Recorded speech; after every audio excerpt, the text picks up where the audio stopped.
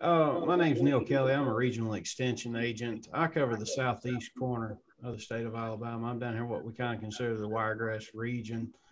Um, and so a lot of things that I refer to when I talk soil types, things like that, it's a lot of stuff that I've dealt with during my career with extension. But with that, I'm supposed to be talking blueberry fertilization, so I'll get on with it. But before we can actually get down into the fertilizers and what type of fertilizer and how much to use, I think there's several other things that we need to keep in mind that are unique and different to blueberries. Uh, I'm trying to get my slideshow. Okay, there we go. First things first, I think a soil test is absolutely necessary. It's just critical. We have to do it with blueberries. We all know that a blueberry is different in nature because it likes an acidic type soil, much more acidic than most any other fruit crop could even stand or even survive in.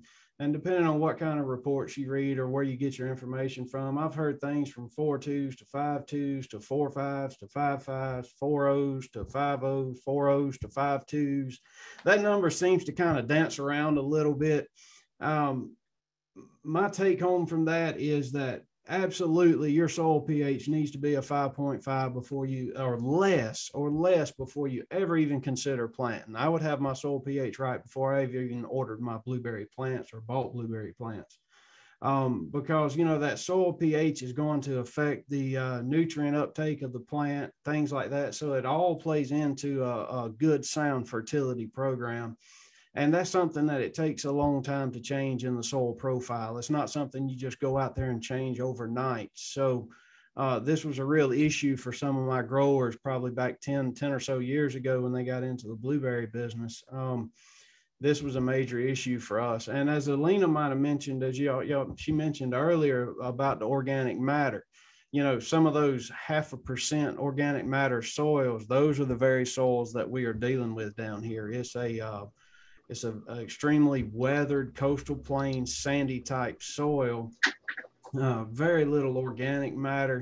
And obviously, that organic matter is important when it comes to CEC of the soils and its ability to hold nutrients and water and for things to be available to the plant. With organic matter, you increase that organic matter 1% in your soil.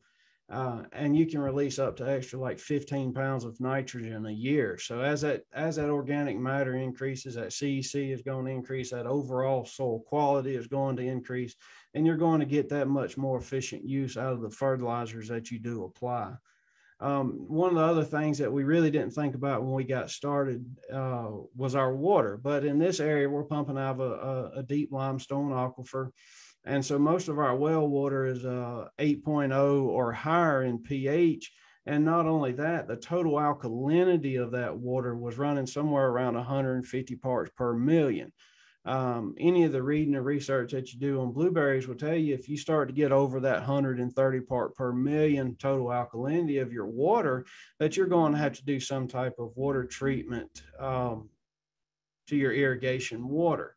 What we were essentially doing was kind of slow dripping lime to them, if you will. And it just caused a real problem when you start talking about the kind of irrigation events that we have to have during our summer months to get us through.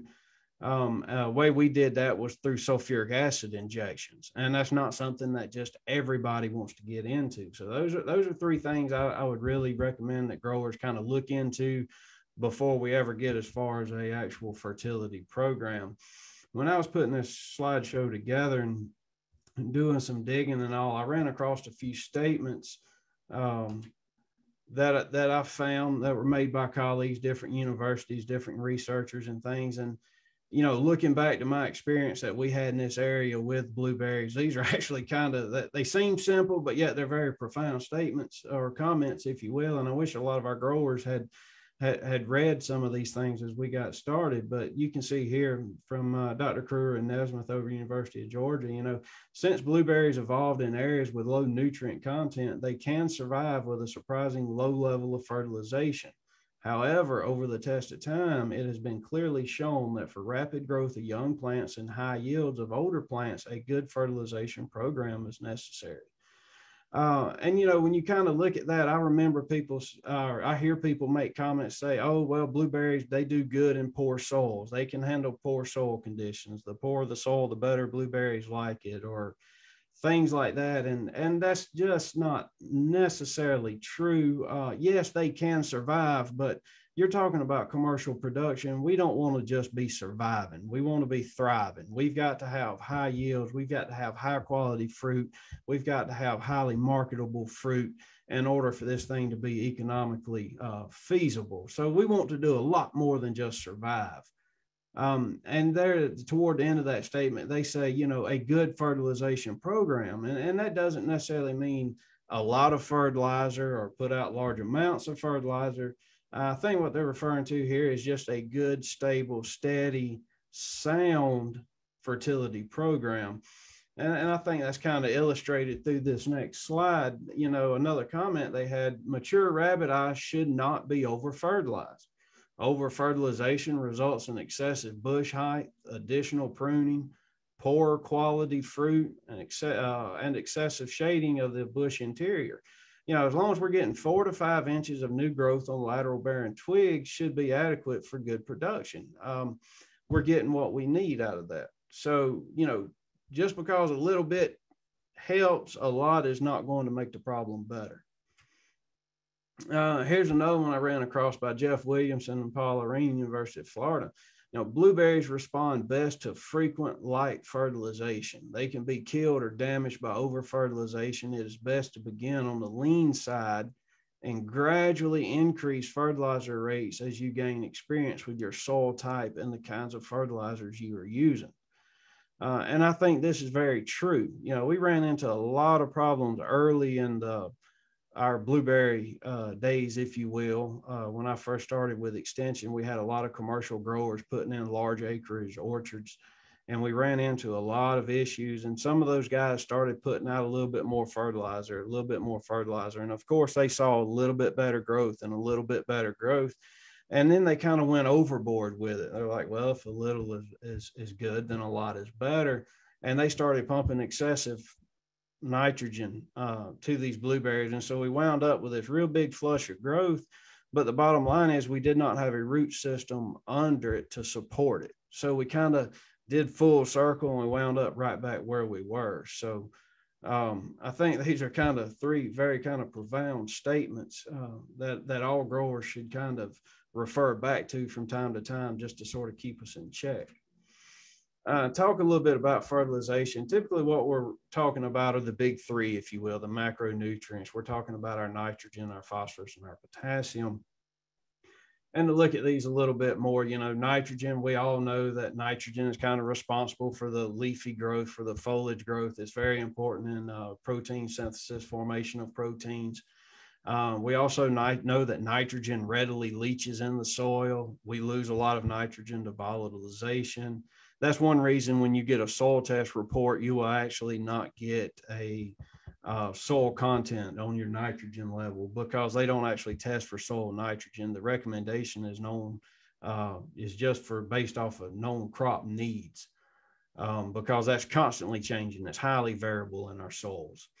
Your phosphorus levels, they're a little bit different. We do actually test for soil phosphorus levels. And that's because the soil phosphorus, it hangs around much longer than our other 2 elements.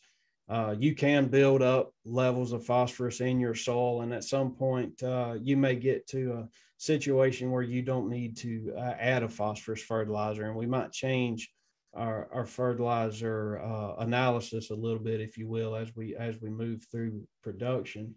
But phosphorus is responsible for root growth. It aids in root growth. It aids in energy transfer in the plant. And so, you know, phosphorus is important, and blueberries do require and do benefit from application of phosphorus fertilizers. The next one there, the potassium, you know, it hangs around in the soil longer than nitrogen. But not as long as what phosphorus might be. It's used probably in a little bit larger quantities by the plant than what the phosphorus is. And so we're going to be making a little more potassium applications than we would phosphorus applications. So your nitrogen and your potassium is probably what the plant's going to use the most. And typically our fertilizer analysis are going to contain nitrogen and potassium. They may or may not contain a phosphorus content. Talking a little bit about that on your soil test report, when you get back your soil test report, it will rate your phosphorus and potassium levels as very high, high, medium, low, or very low. And so if those phosphorus levels are at very high or high, it's probably not going to call for any phosphorus fertilizer to be applied. Now, if they fall in that medium to low range, I think there's still a benefit for making that phosphorus application to your blueberries. My next statement there, you know, a 1-to-1 ratio fertilizer such as a 10-10 is kind of what a lot of people like to use, a 10-10, 13. And, you know, that may not hurt anything, but it may not be required. If your soil tests say that you have high levels of phosphorus, you know, you can leave out that middle number. You might can find a cheaper source of fertilizer. You might use something like a 12-4-8, a 16-4-8, something that's low in phosphorus fertilizers. So we always try to give generic fertility recommendations and fertilizer recommendations, but I feel like it's really something that should be looked at on a case-by-case specific basis for every grower, because it's going to vary a little bit depending on where you are, what type of soil you're on, and not only that, whatever your expectation for the crop is. Now, blueberry plants do respond better to ammonium or a urea form of nitrogen. This used to be a big thing. I used to always tell growers, you know, try to find something that's based from ammonium sulfate. Stay away from the ammonium nitrate blended fertilizers. That's really not as big a thing as it used to be because of all the bombing that took place in Oklahoma City. I'll spit it out in a second. Oklahoma City, and then Department of Homeland Security came out and they placed all kind of regulations on ammonium nitrate because of its explosive natures and all that kind of stuff.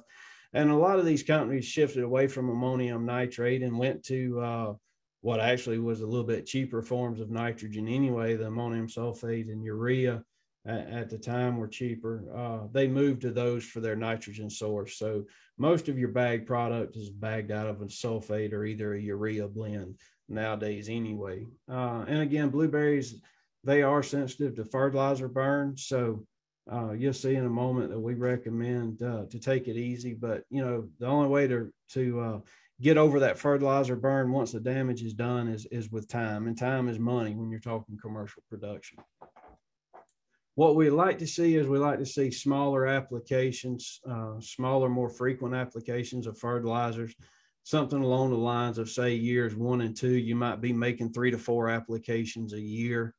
As you develop a root system, as those plants start to mature and get out of those first 2 years of growth, year 3 through 6, you may look at something like 2 to 3 applications. And typically what it is at year 6, the plant's considered mature, and we just kind of stay on the same fertility program from then on.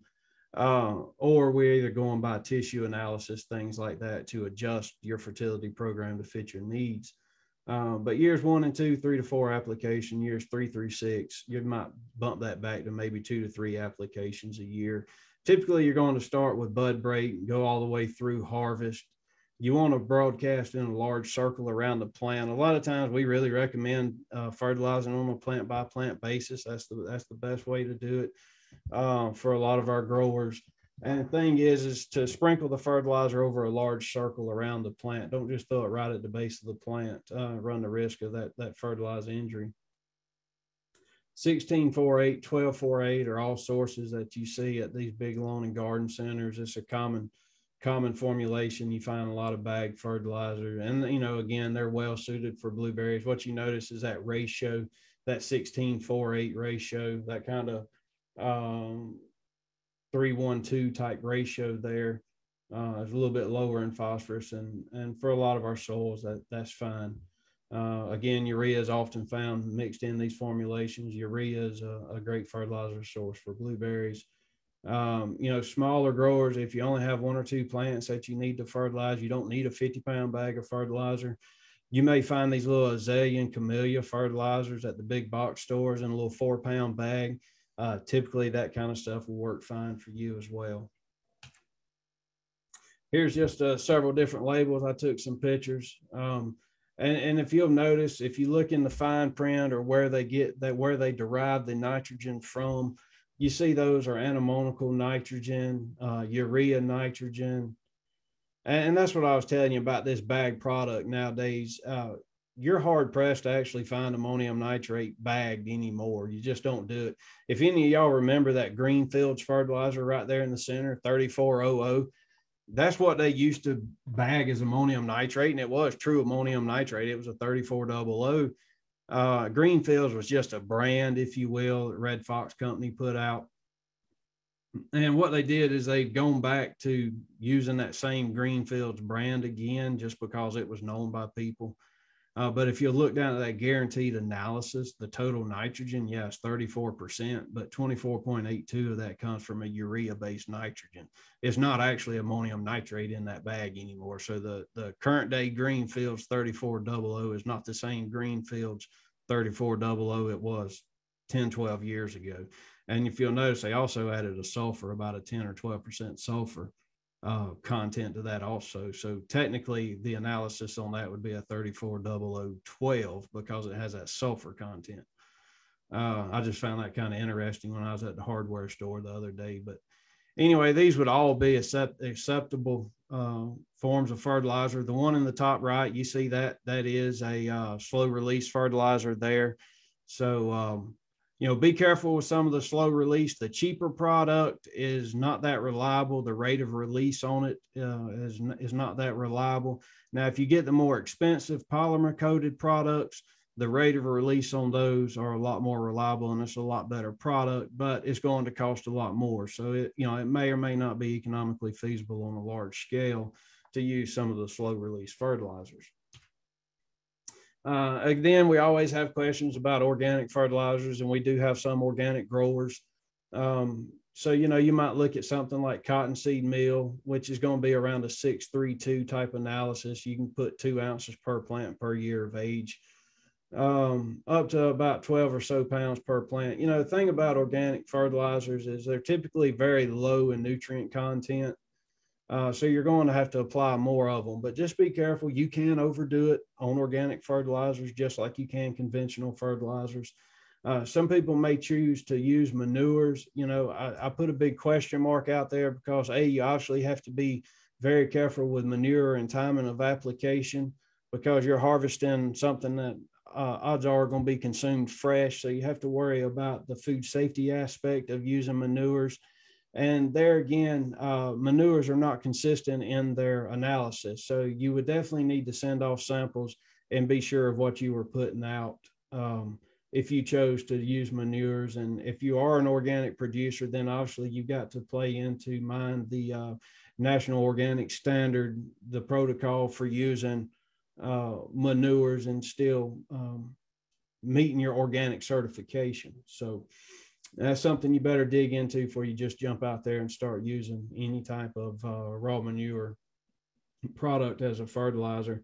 And again, organic fertilizers may work for smaller growers, or if you are a certified organic grower and you're demanding a higher price for your product and you're getting that premium price point for your product.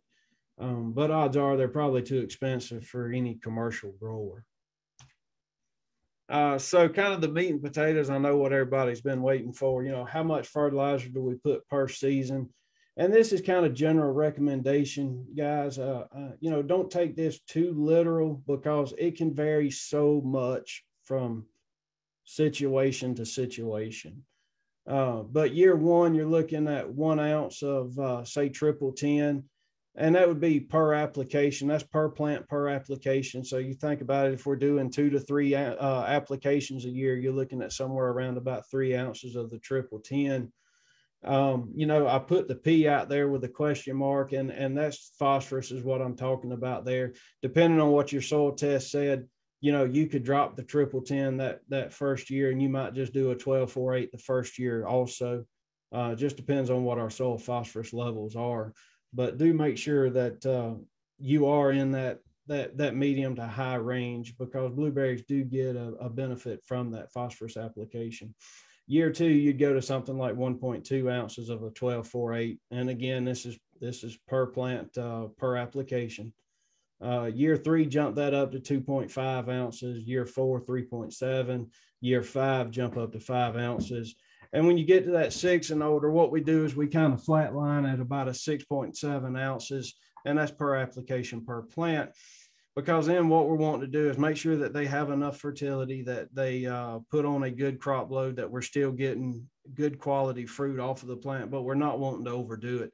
In a commercial setting, we're going to top our berries out. Year 6 is when they're considered mature. That's probably when we're going to start doing some cane renewal thinning, things like that, because we want to keep that fruiting wood somewhere under 6 feet in height or less for the harvesters to go through there, even if you're hand harvesting, so that you can harvest most of that bush. So around year 6 is where we start to kind of flatline on our fertilizer.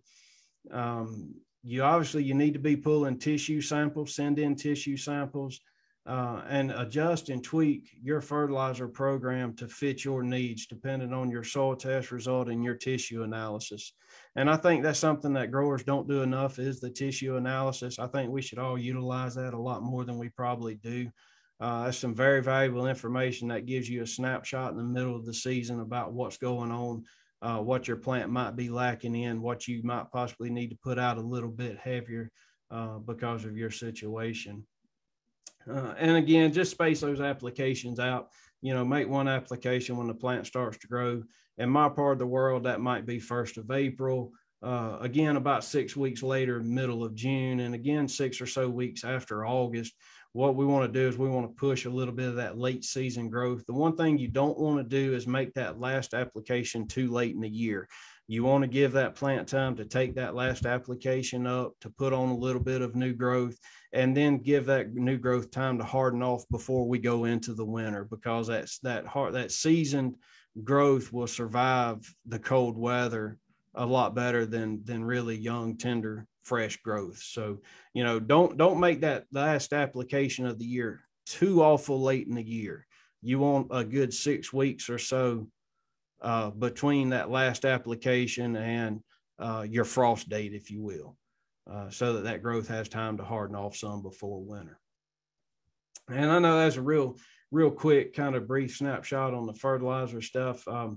Like I say, I get a lot of questions about fertility and common fertilizer programs. And that's probably one of the things that I really feel like should be looked at on a case-by-case situation and in your particular instance. But anyway, with that, David, I'll turn it back over. I know we're a few minutes over, but if anybody has any questions, feel free to reach out to me or put those in the chat box. One thing I will throw out real quick, smallfruit.org, that's the Southern Fruit Consortium website. There's a lot of very valuable information on there. And actually, Dr. Kruger and Nesmith, they go really deep into fertilization on blueberries, get really technical with it. And all that information is there on that website. And that's an excellent resource for our growers.